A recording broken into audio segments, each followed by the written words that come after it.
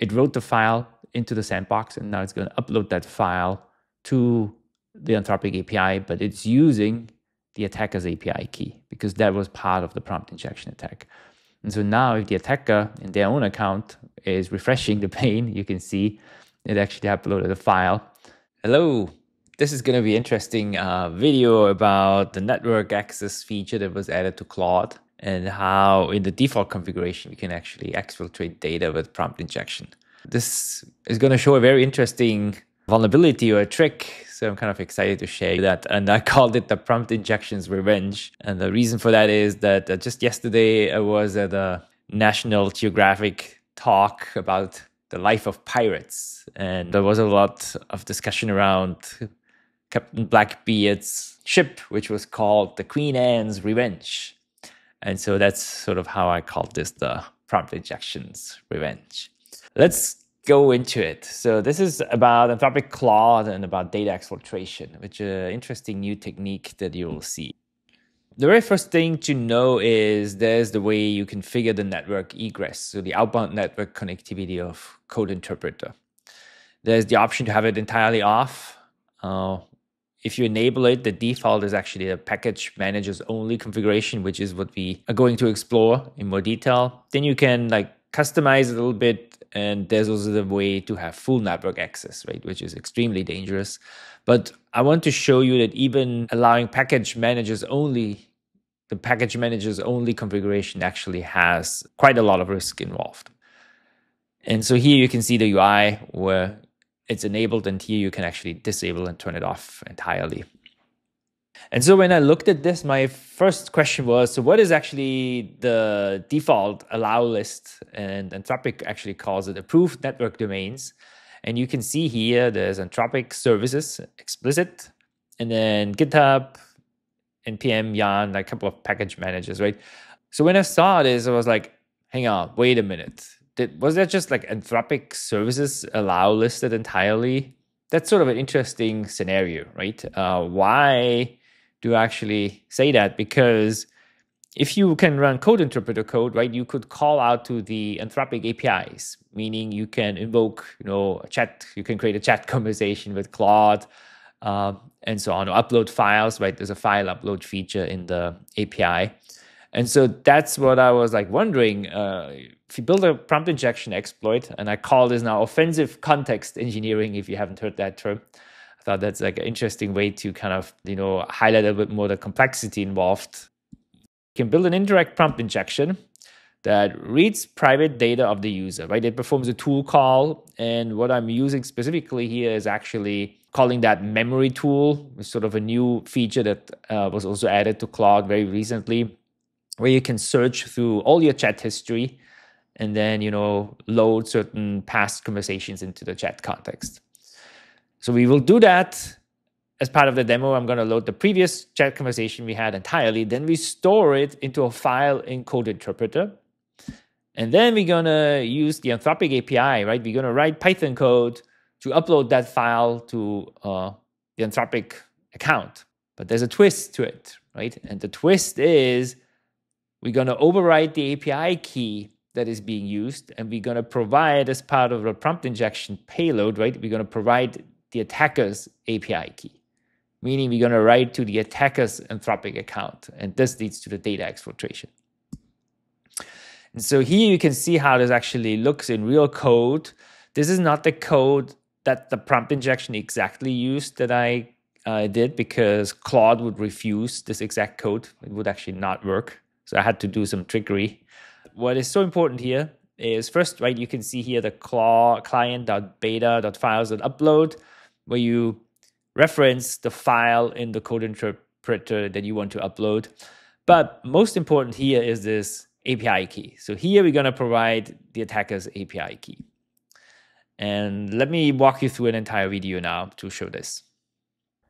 Okay, so this is the attacker. There's currently no files the attacker has uploaded, but the attacker uses their own key for the exploit and will upload files to their own account. This is the victim. See, this is the past conversation that we're going to exfiltrate. We can exfiltrate any data, anything and everything the user has access to, any MCP data, anything.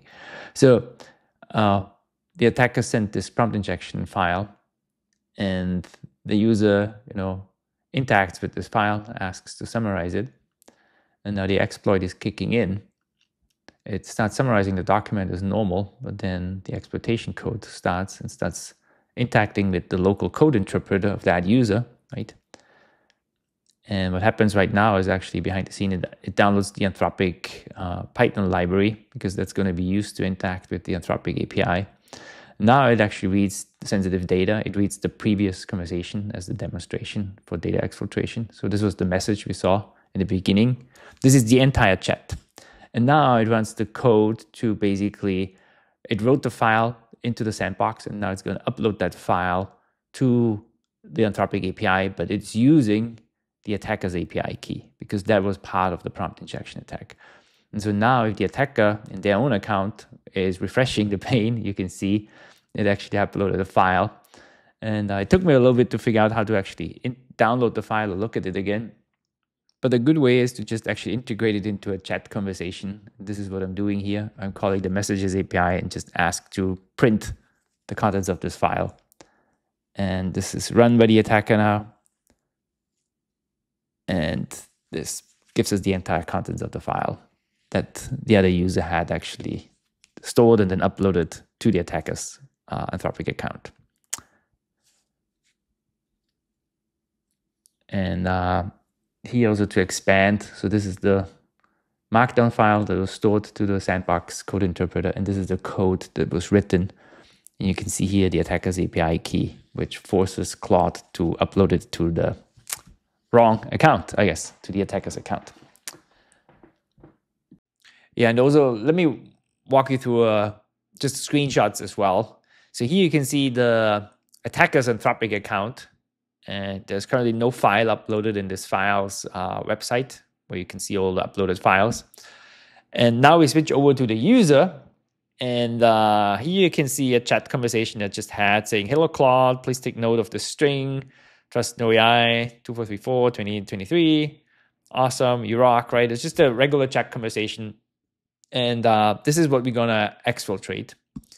So now we simulate the attack. So the user summarizes a document, right, from an untrusted source, or connects to an MCP server, loads some data. And what happens is that this summarizes the document, but then it also actually does these tool invocations. And you can see this here. It saves the previous chat conversation into the code interpreter as hello.md. And then it runs this custom Python code that will upload the chat conversation, but it will upload it to the attacker's storage account, because the payload, the prompt injection payload, contained the API key of the attacker. And so here you can actually see after this ran, the attacker has this hello file uploaded, and then the attacker can access the contents of the file, and we have the entire chat conversation actually exfiltrated. But this is so interesting that you can access a lot of data and a lot of files and upload them really quickly this way. So this is actually quite dangerous. Of course, I responsibly disclosed this to Anthropic on October 25th. Interestingly, the ticket was closed pretty much immediately, 1 hour after I disclosed it, with a thank you note. But this report is out of scope because they considered it a model safety issue, which I do not agree with, because this is clearly a security vulnerability, right? That's what Anthropic said so far. In the documentation, there's a big section talking about security considerations, and they highlight here, right, that Claude, a bad actor could add instructions to external files or websites, right? This basically is talking about this threat. And this means Claude can be tricked into sending information in its context to malicious third parties, right? And this is exactly what we did here. And unfortunately, this is the default configuration if you enable network access. So you have to be extremely careful, because this appears to be possibly even by design. So there's no intention to address this problem potentially. I still want to highlight, though, the recommendations I provided to the vendor too, which is, of course, to not allow this kind of cross-account access with the Anthropic services that would prevent such an attack from occurring, for this specific attack on that kind of allow listed domain from occurring. But also for users, right, and this is also highlighted in documentation, be very careful when enabling network access, right? Even the default option, as you saw, can be used to exfiltrate data. Be very, very careful. Monitor what it does, especially if you operate a lot on untrusted data from like sketchy sources, so to speak.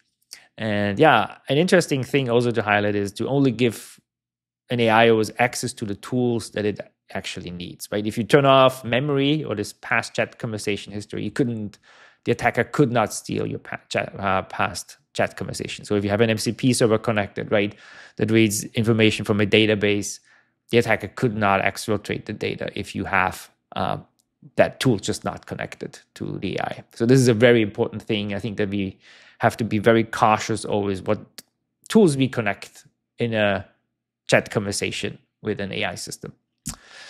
With that said, I want to thank you very much. I hope this was interesting, and I thought it's kind of quite fascinating how we can see like new kind of exploits and techniques show up here that I wasn't aware of before and haven't like thought through. This was sort of a first for me to see this kind of cross-account access. And yeah, hope you enjoyed it and have a great day. Bye-bye.